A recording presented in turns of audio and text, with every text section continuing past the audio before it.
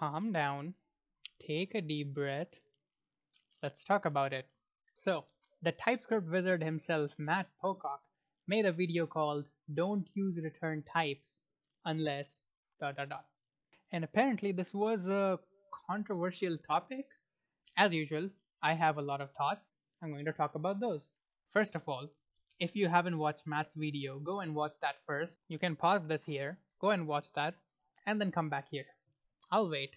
So, the essence of the whole controversy or debate, whatever you want to call it, is that when you write a TypeScript function, you have two choices. The first is that you can explicitly type the return object. The explicit typing means now you are forced to return that same object.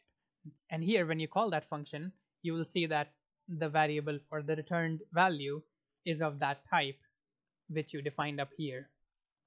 The second option is to just not do that and let TypeScript inference take over. Now, if you hover on it, you'll see that it's an object with ID string, email string, perms, array of string, and it can infer those types based on this return statement. So TypeScript can look at what you're returning from a function and infer that that should be the type of the return value. This TypeScript inference is really powerful. It allows you to just write JavaScript as usual, almost as usual, and not have to worry about any extra type definitions or type assignments or annotation, whatever you want to call it. And you can just do stuff. For example, I can add name here, some name, and I can use it here, user.name, and we're done. Let's add brackets inside here. I was just able to do that without having to add this property in an interface or in a type somewhere, because TypeScript can infer that the user now has a name of string type. If I want to change this to full name, let's say like that, TypeScript will complain now because it knows that name is no longer a property. I can also just go in here and use the refactor tool. I can do that, and TypeScript will change it for me everywhere where it's used. You can see that inference is pretty powerful, and most of the time you should be using inference for your code. So one other way to look at this is that the type definition of the return object is coupled to the implementation of the function. Coupling is a pretty straightforward concept. You can think of two things being coupled to each other if a change in one thing requires a change in the other thing. If you have to change both those things together, or even if they get automatically changed together, those two things are coupled to each other. Let me show you what I mean by an example or by a diagram. So here are our two functions, the get user details and the user details component. They are coupled to each other, or more specifically, the user details component is coupled to the get user details function, which means if I change how this function returns data, I'll have to make some changes to the component as well. Now, while coupling is a pretty straightforward concept, decoupling things can sometimes get tricky. If we want to decouple these two things or these two functions, all we have to do is to pull them apart and get rid of this arrow. Good news, these two functions are no longer coupled. You can change them independently as much as you want. Bad news, the two functions don't talk to each other. So now the user details component has no way of getting the user details to show it on the screen. So of course you can decouple everything in your code by having nothing talk to anything else, but then your code will not be useful because nothing talks to something else. So the way to solve coupling is to create a new thing in between, like that. Let's give it a blue color, and let's call this a contract. Your user details component can couple to the contract, and your get user details can also be coupled to the contract. Now you might be asking, what did I just do here? Didn't I make problems worse before there were two things coupled to each other? Now there are three things coupled to each other. And this is where another concept has to be introduced, which is stability. Now, we talked about coupling and how it's about changing things. Stability is how frequently something changes over time. Now you can imagine the user details component being relatively unstable because we are always improving the UI. We're always improving how data is displayed or how things are rendered, things like that. Or we might even be jumping from frameworks. The point is that components like these can tend to be unstable because we change our UIs quite a bit. Same thing here, by the way.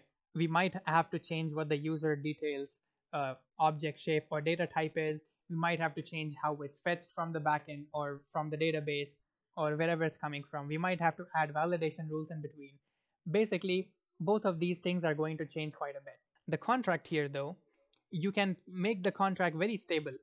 What that means is that because both of these things are coupled to the contract, they are effectively decoupled from each other, because a change in this function will not require a change in this function anymore, because this component is no longer coupled to the function, it's coupled to the contract, which doesn't change. Now you can probably see where I'm going with this. In TypeScript, one of the ways to create contracts is to just add a return type. Now the contract is that this function will always return user type, and we can look at the user type here. It says ID email parents, which means no full name. We'll have to remove that, which means we can remove it from here. But we only have to change both of these things if this contract changes. So we can add full name in here. Let's make this non-optional so that we can pass in full name here, and everything now works. Now it doesn't matter how much you change this function, as long as you're following this contract, you're fine. So if you accidentally get a name from somewhere, uh, let's say this comes from database somehow, and if you pass in the name here, TypeScript will yell at you because you're not following the contract. This is not the same type as the user type. So you have to ensure that you make it full name and not just name, and everything else works. And you don't have to change anything in here. Whereas if you didn't have this contract, if you didn't have this here, and if you change this to name, you now also have to go into this function and change this to name. And you can imagine that this can get difficult the more components you have and the more functions you have. Everything is coupled to each other. One thing breaks and everything else will also break in compile step. But you can also probably see some problems with this. Let's go back to the diagram for that. It is true that before we came up with the contract, things were relatively simple. We just had two functions, one calls the other, and that's it. Now when the contract comes into the picture, let's zoom out a bit so you can see it, things got slightly more complicated. Now you have three things, you have some extra overhead, you have to come up with a contract, you have to make sure both of them are using that contract, things like that. So this is definitely more complex than this. So for the cost of decoupling, you're adding some extra overhead of creating that contract. But what you might also notice is that if these functions start to get big, suddenly this small contract is not scary anymore. In fact, it's a pretty small overhead and it will bring you a lot of benefits. Let's go back here and make these functions also big. Now, because these functions are coupled to each other, they're actually pretty close. Anytime you're working on this, you kind of have to take both of these into account. You cannot work on them independently. You cannot confidently make changes in the get user details and expect to not have to make changes in the component because they're coupled to each other. Like I showed here, if you change this from name to full name, you also have to change that in other places. In the other scenario, you can work on the two things independently as long as you have the contract in mind. So you can work on the get user details by itself, and as long as it adheres to the contract, everything is fine. And then another person can work on the user details component, or you can work on it at a different time. And as long as you have the contract there, you never have to go back and work on the get user details function because you're just using the contract. You're decoupled from the function. You don't care how the function is implemented as long as the contract is there. This is the power that decoupling gives us, but it's really only useful when the overhead is worth it.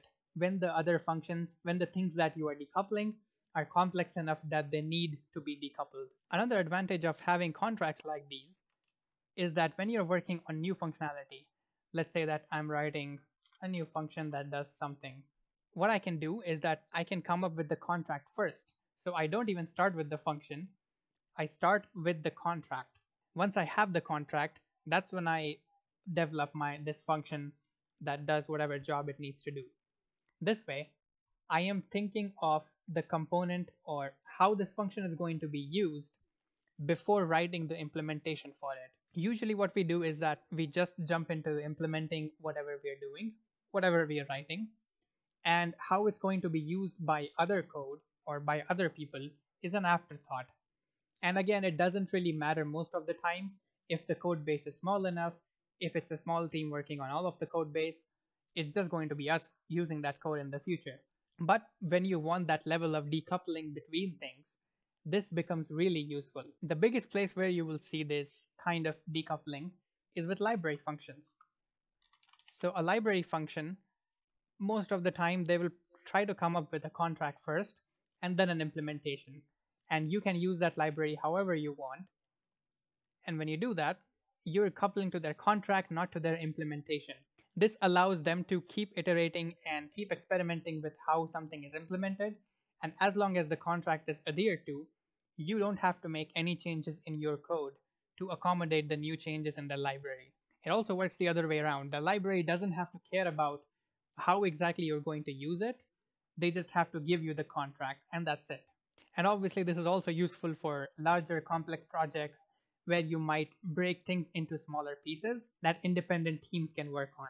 So these things are really useful with vertical slice architectures or microservices, or if you just put a project in the monorepo, you can put it in different packages that are decoupled from each other. And the best way to achieve that decoupling in TypeScript is by adding explicit type definitions so that you don't run into these problems and you always have a strong contract to fall back to.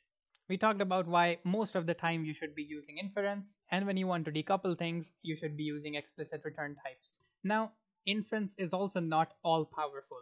Unfortunately, TypeScript is still built on top of JavaScript, where you are allowed to do whatever you want, and TypeScript kind of has to deal with it, which means inference might run into some issues. In this case, it might run into issues with branching. So this is another version of the same function, but this time we are specifying a role. And based on the role, it can return either an admin object that only has an ID and role, or it can return a user object which also has an email and an array of permissions. Now if we look at the component here, you'll see that TypeScript is complaining here that perms can be undefined. Even though we are explicitly telling the function that we want a user object, and in the function you can see that if it's a user case, then it will return the perms array. It's not undefined, it's there. TypeScript still isn't smart enough to know that it's only going to be a user object. You can see here that the return type is a union of both structures, admin and role, or admin and user. What that means is that you either have to add a question mark here, which basically means that you're not strongly typed anymore. Weak typing is kind of like a cancer in a strongly typed word. So the other option here is just to do runtime checking. Can explicitly defined contracts fix this problem? Kind of, yeah. So here in this situation, we can figure out a contract where if it's a user role, it's going to return a user type. If it's an admin role, it's going to return an admin type. The way you can do this in TypeScript is by overloading. Let me show you how it looks like. So we can say export function get user details.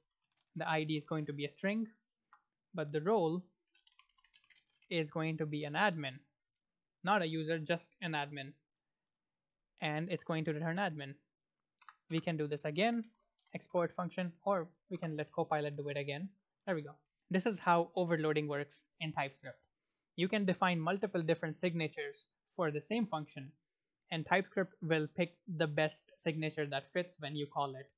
So if you hover over user now, we can see that it's only the user type and not the admin type, which means if we remove this runtime check, TypeScript doesn't complain anymore because this is only a user type. It cannot be an admin type because we specified user here. If we change this to admin, both of these are going to fail because admins don't have email and perms. If you hover over this, you'll see that this is an admin. So this is our new contract for this function. And we don't have to do any extra work here when we're using the function because we just adhere to the contract. That's going to be either user type or an admin type. We don't have to do any extra validation or runtime type checking. Once again, this is very useful if you want to decouple these two things from each other. If you want to work on the get user details first, you want to make sure the contract is there, you want to get the implementation right, and then the next day when you start working on the component, you don't have to do any extra work. You just call it and you render the data. That's it. That's not to say that this approach is perfect, because once again, inference has its limits. This does complicate how we write this function now. Now, there are some things TypeScript can do. For example, here, if we say that we are also going to allow perms, and it's going to be an array, let's put an empty string in there, TypeScript will complain. It will tell us that this overload is not compatible with the signature or with the implementation, because when it's an admin, we are returning an object with the perms array. However, here, it's not expecting that. It's expecting it to be ID and role. That's it. It's not expecting a perms here. So if we remove it, TypeScript is happy. Now let's try this the other way around. Let's try to remove perms from the user object. It passes. TypeScript doesn't complain because it's somehow not strong enough or not smart enough to figure out that this overload also exists and we should be required to put a perms here. Even though here in the user type, it's a requirement that there should be a perms, TypeScript will let it pass even if it's not there. When inference hits its limits, you have to do some runtime type checking. The only question is, do you want to not bother with decoupling and just do that when you call the function? Or do you want to decouple the function implementation from how it's used by using this contract, in which case you will have to do runtime checking here, or some sort of checking at least. So after all of that, it really only comes down to one or two basic concepts. Do you want to decouple parts of your application from each other, develop them independently, and when you're working on some code, you want to think about how this code is being used by someone else? If you want to achieve that kind of decoupling, you should go for explicit return typing. Now, if you don't want to bother with that, if your code base is not that complex that you need decoupling, if it's just a small team working on all of the code base, then you don't necessarily need that decoupling. Then the contract is kind of some extra overhead. You can just get rid of it, rely on inference, and do that runtime type checking at the last point when you need to. It's really as simple as that. Do you want to decouple or do you not? Let me know if I missed anything. If there are more reasons to use or to not use explicit return types, let me know in the comments below. And while you're there, please subscribe to the channel.